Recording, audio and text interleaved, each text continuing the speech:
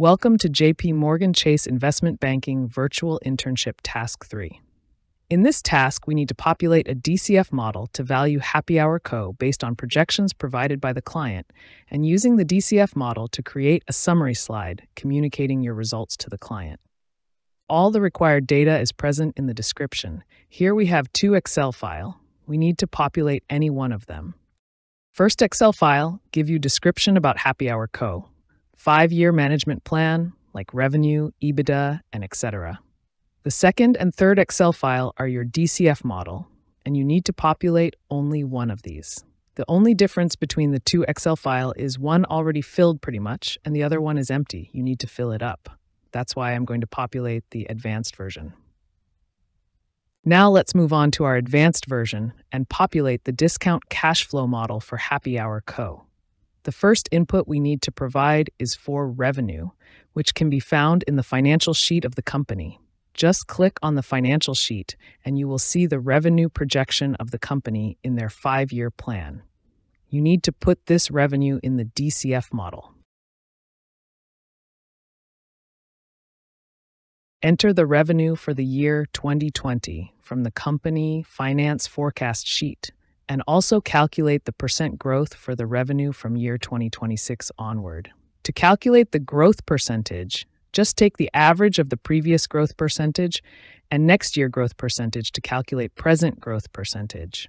The growth percentage is trending towards 1% by 2030.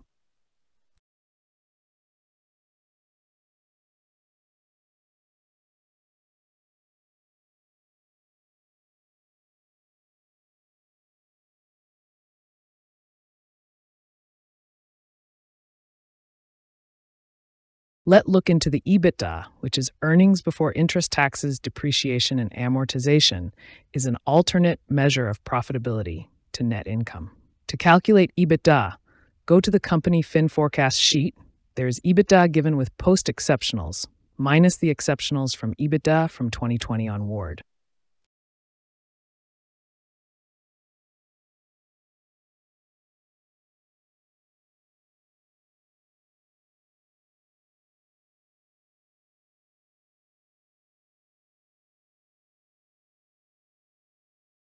Now to calculate the forecast margin for EBITDA, just take the average of previous year percentage and next year percentage to calculate it for present year percentage.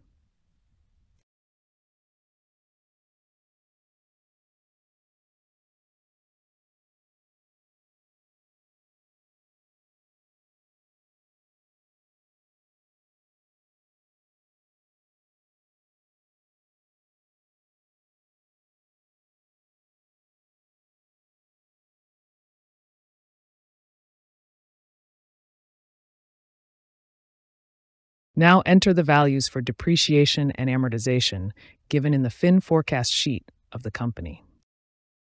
Add both the amortization and depreciation.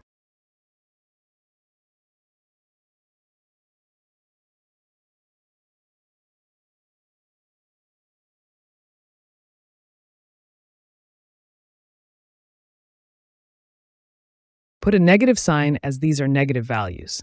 You can either multiply it by -1 or just put minus sign in front after enclosing in bracket.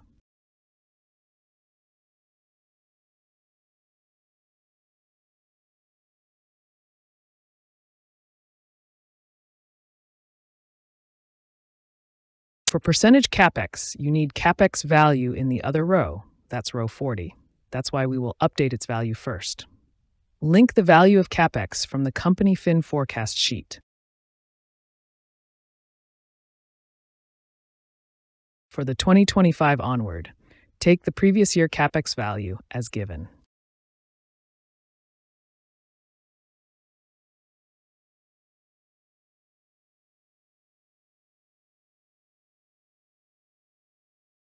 To calculate percentage of CapEx, divide the value of amortization and depreciation with CapEx value. You can use the previous cell formula or this error formula.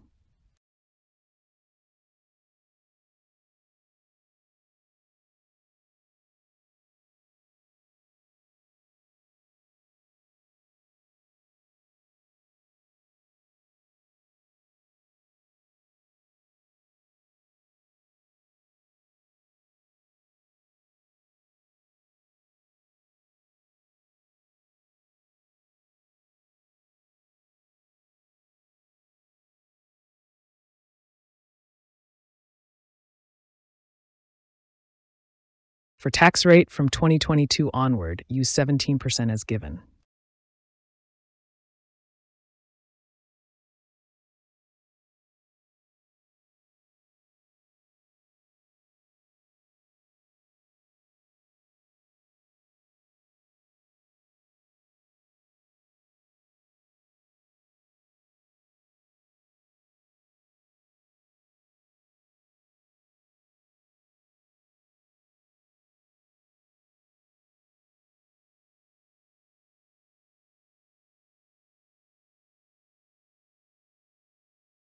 Just link the value for change in working capital, other cash flow, and exceptional items from the company Fin forecast sheet.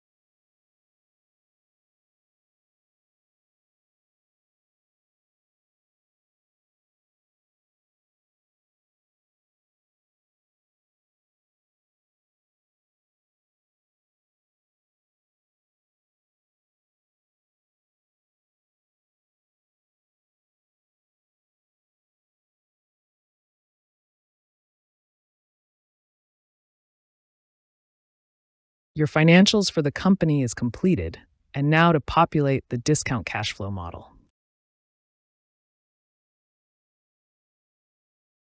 Now let's populate the DCF model. To start, you need to fill the values for key assumptions like perpetuity growth rate, EBITDA multiple, weighted average cost of capital value used for sensitivity analysis. All the assumptions are provided in the task 3. Look into it for any confusion.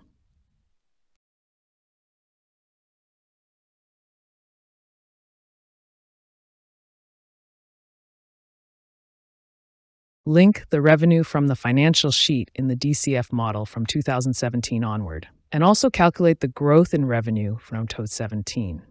To do so, just divide the next year revenue from previous year revenue minus 1. You can use if-error formula to do, or you can simply divide it and minus 1 to calculate the growth percentage.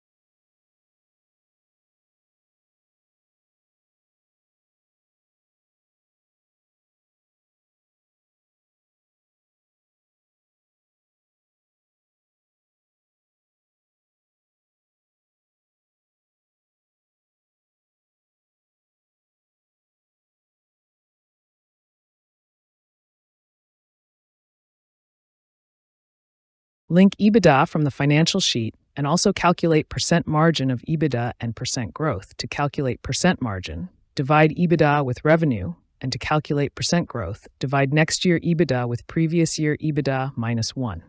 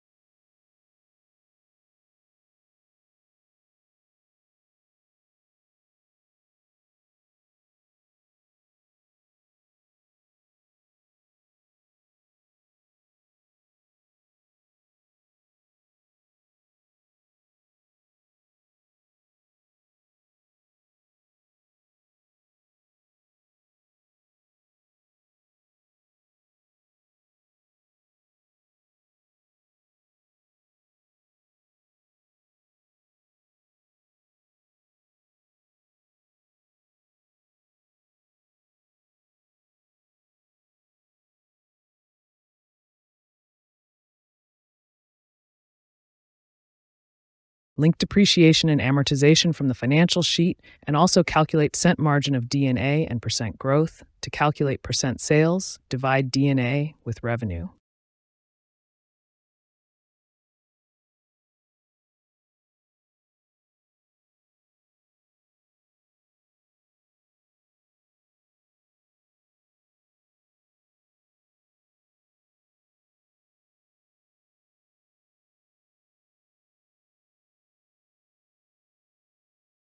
Leave the cent 10 capex, we will fill it later as we needed the value of capex to calculate it. Now calculate the EBIT percent margin and cent growth. To calculate cent margin, divide EBIT value from revenue, and to get cent growth, divide the next year EBIT value from previous year EBIT value minus 1.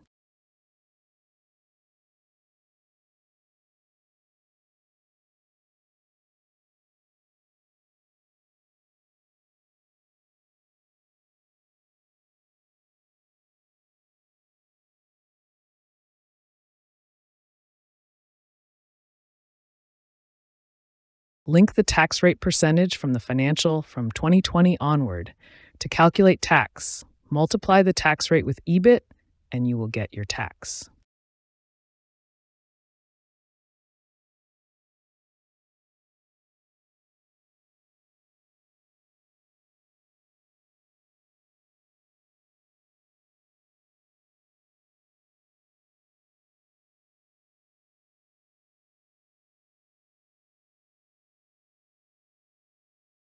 Calculate the EBIT or earnings before interest after taxes. Add tax value to the EBIT value to get it.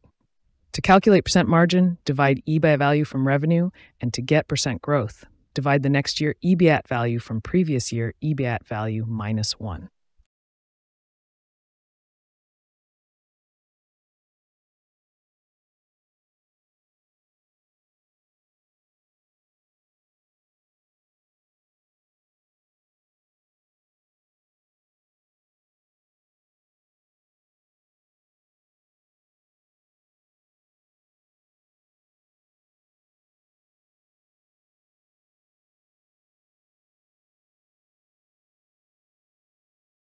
Link the depreciation and amortization values from the financials from 2021 onwards. Use minus after equals to remove the negative sign in the D&A.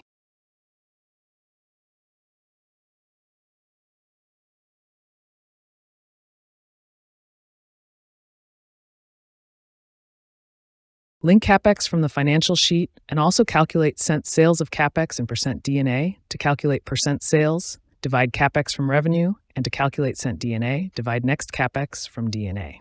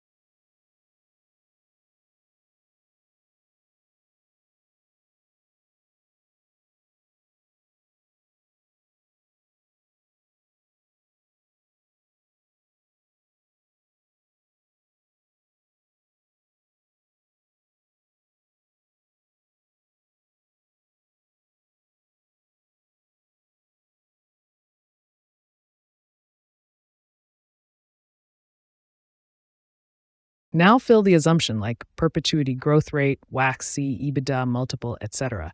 You can easily find these assumptions in the task page.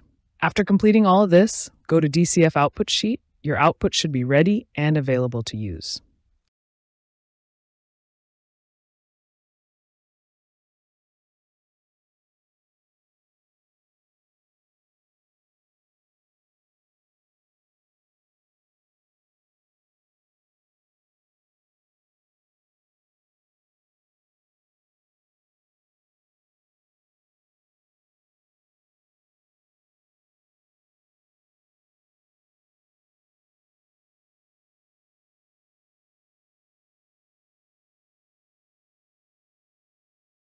Part 1 of your task is now completed.